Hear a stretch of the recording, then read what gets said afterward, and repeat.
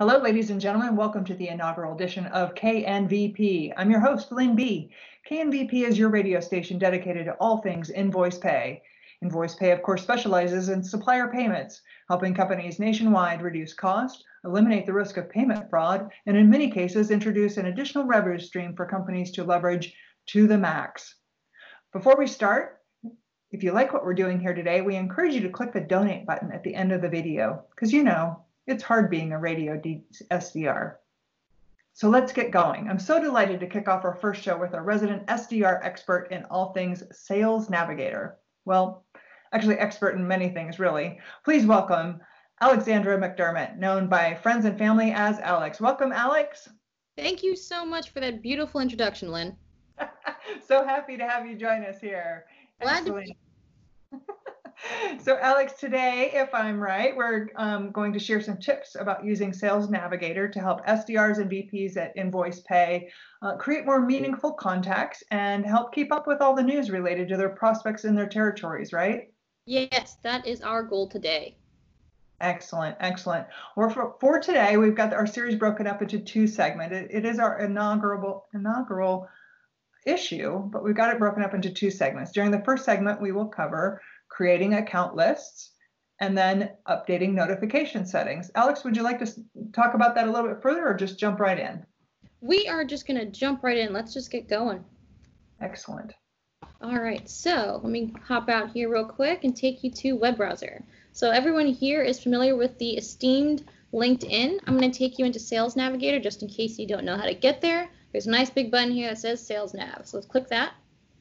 First thing we're going to talk about is making your account lists. So whether you have target accounts, construction accounts, wherever your list is, pull it. Make sure you have the names of all the companies is all you're going to need.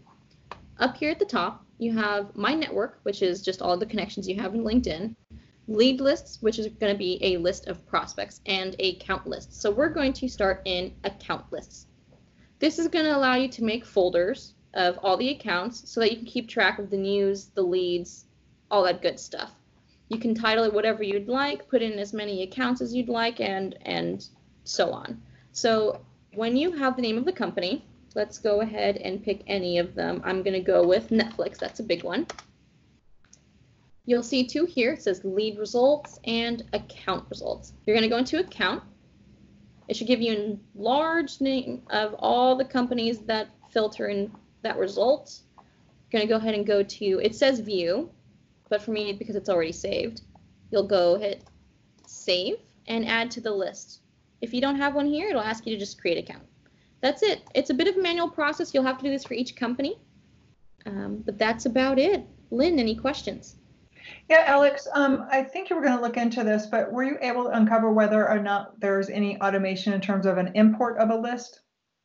You know, we are still looking to see. I believe if you export a list out of Salesforce, you may be able to put it into LinkedIn so that it'll auto-create a list for you.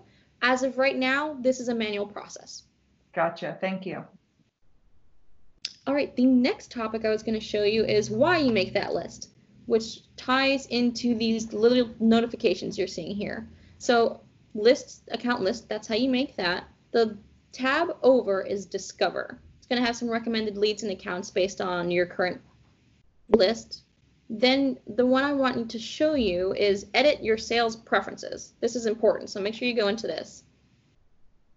You'll see here the number of email messages you have available for the current month. Here you have some privacy preferences. This is what it looks like when someone looks at either your tag in the My Network recommendation settings or just in general. So I always recommend having your picture available. Your connection rate will be much higher. The sales preferences we're going to skip for now. So this is the important part, the email preferences and the alert preferences. So first off, this is where you control all those very, I think Lynn can agree with me, annoying notifications you'll get. Sometimes it's a little much, right?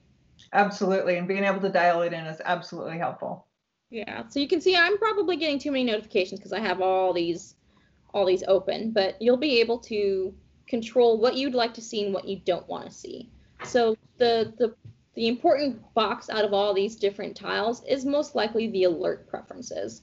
This is the little dings you're going to get in LinkedIn. There'll be a little red number right here with how many notifications you have. So if a lead accepted your connection request, was mentioned in the news, if someone was hired or fired, that's where you're going to see these. So you can decide. I have them all turned on mostly because I didn't have too many leads to begin with until after today. I imagine I'll have to turn some of these off after. Absolutely. And that all goes back to the home page as well on Sales Navigator as well in terms of alerts, right? Yes, thank you. So once you've made your preferences and your list, you can go into your home page, and this is where you're going to see everything. Now, there is a lot of information here, and it goes forever, and it's kind of hard to sort. So you'll be able to go to this drop-down menu, All Alerts, and kind of pick and see how you'd like to filter. So like maybe I'm just looking for someone who's changed roles. Maybe a company, I'm looking to see companies that are promoting their CFOs. So you'll be able to do that and see if there was anything. So that allows all alerts to, as filtered as you'd like to be by account, lead. It's pretty much up to you. Excellent. That's a good overview. And if you spend a little bit of time there, certainly you can dial that into a little bit closer to our preferences and not be so wildly alerted, so to speak. Yeah, and broad. Perfect. Right. Excellent. Well, thank you, Alex, for participating in the first segment of KNVP's broadcast here. Be sure, ladies and gentlemen, to stay tuned for more exciting information for all things invoice pay. And again, if you like what you're seeing here or have any feedback for us, please click the donate button at the end of the slide, because you know it's hard being a radio SDR. It sure is, Lynn. Thanks, Alex. All right.